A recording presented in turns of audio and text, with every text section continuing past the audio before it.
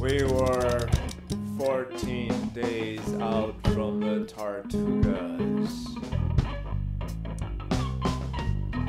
The sea becalmed us, and then there in the Sargasso Sea we lay adrift.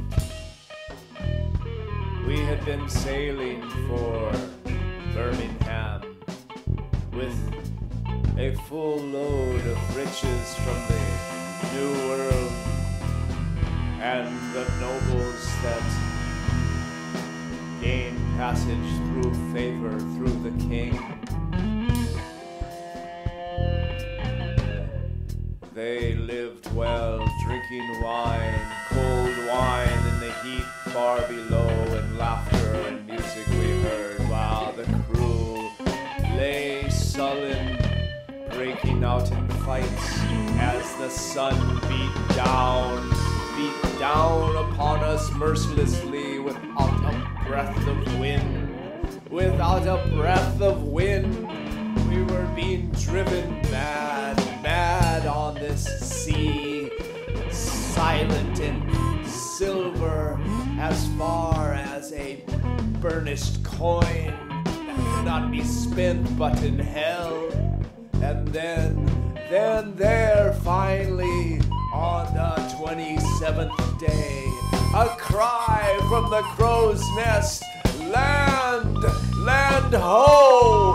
And we staggered to the rail, the bedraggled lot of us, and looked indeed, we were bearing fast upon this strange island, massive as it was, and spiky with vegetation, but no, we all quailed. We were not moving, for the wind was still nil. This thing bearing upon us with eyes that suddenly opened in a horrible visage. Eyes, and a swinish tusk and muzzle, and from this horrible creature issued these words.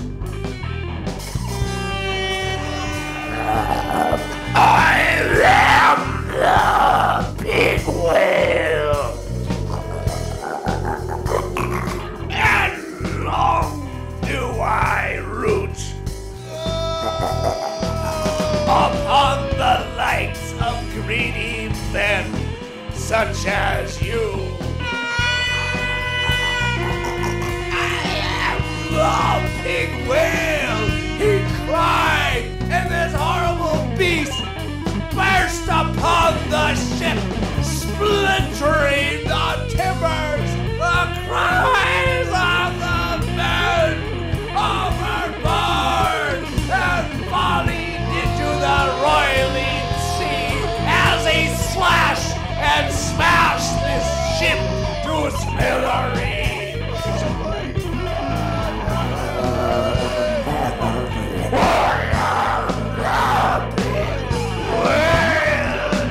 And long do I loose upon the greedy corpses of men such as you.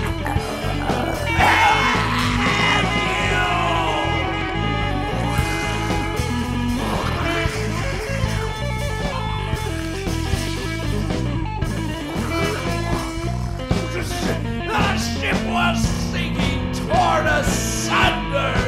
I swam as fast as I could. I heard the cries of the terrified nobles, their last breaths, pitiful and weak, in the maw of the beast, in the maw of the